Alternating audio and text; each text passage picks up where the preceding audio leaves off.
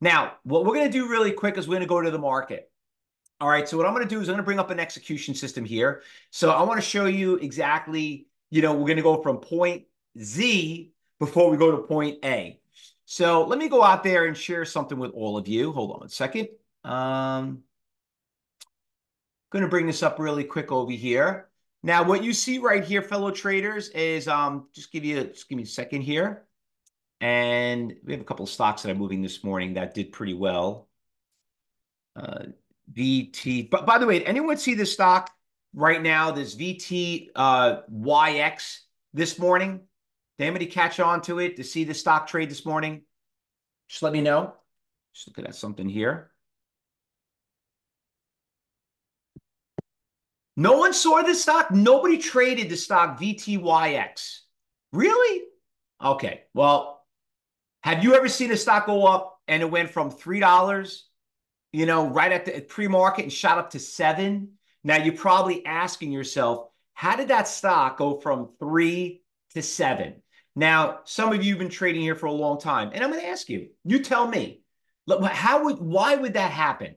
What would drive a stock to go up literally almost 100% in less than 30 minutes? Does anybody have an answer? Give me a yes or no. Bill, you don't know. Mike, you don't know. John, you know. Okay. Phil says news. Andrew doesn't know. Samir knows. What is it? What drive this thing go up? What made it go up? All right. Now, if you can't answer this question, I'm going to tell you something very important. You should quit trading. And please don't take this a bad way, but there's a very big failure rate in trading. And you obviously don't want to be part of that big failure rate. But the answer is, which I hope everybody could agree with me, it's buying and selling. That's it. Supply and demand. That's the only reason. Yes, there's probably news, Albert, and everything else, but regardless of the news, sometimes you're like, is that really good news? Is it really? I thought it was bad news. And it's like, wait a minute, was it that great of a news that made the stock go up that much? Well, the only person that it matters to is the people on the street. Okay, the market makers, the algorithms, the high frequency trades, all those. And now what you're looking over here is orders. Now, let me just get my crayons on here so you can follow along. Right here. There you go. So you can see my little pointer here. All right. So you can see right here that this stock, if I drew a trend line, you'll notice that you got big support levels here. You got resistance levels here, all the way up there. And wherever it may be. And what really you need to focus on, let me get my crayons out here too. Okay, there we go. Is this. You got to focus on this. 22,000 shares, 11,000 shares, 15,000 shares. You need to look at these big, big, big block orders, okay? Because that's what makes what we call support and resistance levels. Now, obviously, you can see where there was big resistance levels here, but you're like, okay, why was the resistance levels at 6? Well, you could see that. You got 8,000 share sellers, 27 orders out there. These are what make supports and resistance levels, buying and selling. I'll do one more. All right. By the way, anyone want me to look at any stock out there? Anyone out there want me to look at a stock?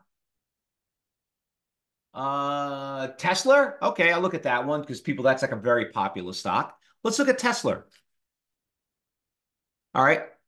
And I want to bring up Tesla up over here. So you could see Tesla, right, had a pretty big resistance levels here today, just right below 200, right? Does everybody see that? Big, big resistance. Stock popped this morning, went to 200, and then came back down. Now, I can't really see the orders here. Let me change this to a little bit lower. So I'm going to go 90. And if you notice, right around 200, you see the last person on the bottom of the totem pole? There's 56,000 shares looking to be sold. There's 1,235 orders out there. Now, there are sellers, 1,000 shares, 12,000, 15,000. There are sellers everywhere. And what you're looking at fellow traders, on the left-hand side, this is a seat on the exchange. You're seeing every single buyer and every single seller out there.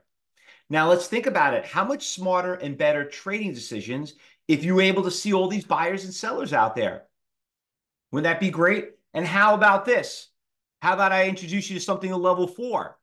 How about if you were able to see the reason why that big 200 share seller was not really 56,000, but maybe it was somebody on the New York Stock Exchange, CBOE, whatever it is. There was over 117,000 shares out there, 200, and he's been out there since 9:30 this morning. Now, let's ask yourself this question, fellow traders. How many of you here are in a position and see those 117,000 share sellers and buyers out there? How much smarter and better trading decisions would you have made if you were able to see those orders out there? That's what separates you from, being a follower versus a leader. And the leaders are the people who are trading the most amount of shares, and that's what we're about to learn. Become a Cyber Group member today. Just click the link below and receive all these amazing products and a world of knowledge for just $9. Do it today.